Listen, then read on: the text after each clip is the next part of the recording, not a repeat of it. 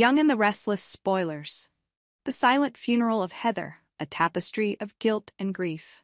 Heather's funeral was a quiet affair, disturbingly so. The usual murmurs of sorrow and whispers of condolence seemed absent, replaced by an oppressive silence that weighed heavily on everyone in attendance. Despite the sparse crowd, two women stood out among the mourners, their grief spilling over as they clutched tissues and wiped at tears that seemed endless. Phyllis and Sharon, two women with vastly different reasons for their sorrow, yet both bound to Heather's memory in ways that went beyond the ordinary. Phyllis, filled with sorrow for Lucy's loss, and still haunted by Heather's absence, cried for the woman who had once been her daughter-in-law, and the mother of her granddaughter. To her, this loss was personal, a rupture in the family that could never truly be healed. Every tear she shed felt like a testament to the love, regret, and unspoken words that now could never be exchanged. Beside her stood Sharon, her face pale and her hands trembling as guilt gnawed at her soul. She, too, wept, but her tears carried a darker weight, a mix of remorse and dread. Sharon knew the truth of her own actions that had set into motion events she could never undo. She wasn't just mourning Heather, she was mourning the shattered remnants of her own conscience. Phyllis confronts Sharon. A call for justice. As the silence stretched on, Phyllis's grief turned to anger. She could no longer contain the bitterness that had festered since Heather's death. She turned toward Sharon, her face flushed and her eyes blazing with a fierce determination. Phyllis stepped closer, her voice trembling with fury and sorrow as she locked eyes with Sharon. "You think this is over, don't you?" Phyllis hissed, her voice low but filled with venom. "You think you can hide behind your lies and pretend you've done nothing wrong?" Sharon recoiled slightly, but she held her ground, her face a mask of defiance mixed with the faintest flicker of fear. Phyllis's words struck deep, unraveling her carefully crafted composure.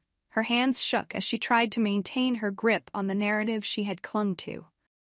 The one that painted her as innocent, untainted by guilt. But deep down, Sharon knew that Phyllis was right. The weight of her actions pressed down on her, yet she clung stubbornly to her denial. "Phyllis," Sharon managed to whisper, her voice barely audible above her own silent cries.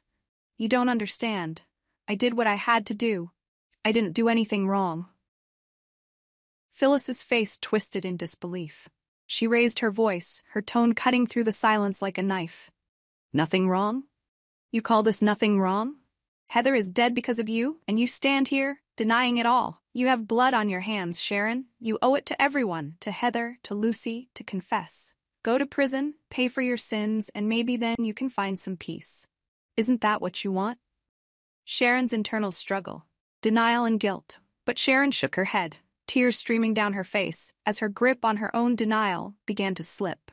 She could feel the walls closing in, the weight of her crimes pressing harder, but the thought of prison terrified her beyond reason. She had convinced herself that she could outrun her guilt, but here, in the quiet presence of Heather's memory, it all felt impossible to escape. Her voice shook as she responded, "No, I can't. I didn't mean for any of this to happen.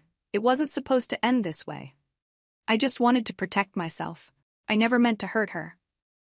Phyllis's anger softened into a look of pity. She could see Sharon's internal struggle, the guilt tearing her apart, but she knew that words alone wouldn't bring justice. Sharon had to take responsibility not just for Heather's sake, but for her own soul. "You're a coward, Sharon," Phyllis said, her voice almost a whisper. "Hiding behind your lies, trying to justify the unforgivable. If you won't confess, you'll carry this weight forever, and it will destroy you." Tears of guilt and resentment. Phyllis's words left a hollow echo in the air. She turned away, her heart heavy, knowing that nothing she said would change Sharon's mind. Both women dissolved into quiet tears, their emotions spilling out in the eerie silence of the funeral. Each tear was a reminder of what had been lost, of the irreparable damage left in the wake of Heather's death. They both cried, yet neither could bring themselves to act, paralyzed by fear, guilt, and resentment. They were bound by the invisible chains of Heather's death, chains they could neither break nor escape. It was a tragic irony. They wept for the dead, yet neither would risk her own freedom for justice. The lingering question: will Sharon confess? As the mourners began to disperse, One question lingered in the minds of everyone who had witnessed the confrontation. Would Sharon ever confess?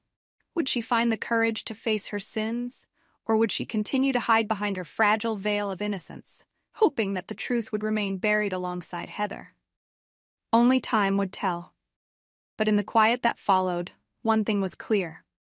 The weight of her guilt would haunt Sharon every day, every hour, until she made the choice to confront it, or let it consume her entirely. This narrative draws out the emotions and complexities of Phyllis and Sharon's relationship, focusing on the tension between guilt, denial, and the struggle for justice. Let me know if you'd like to add more to the scene or explore additional perspectives.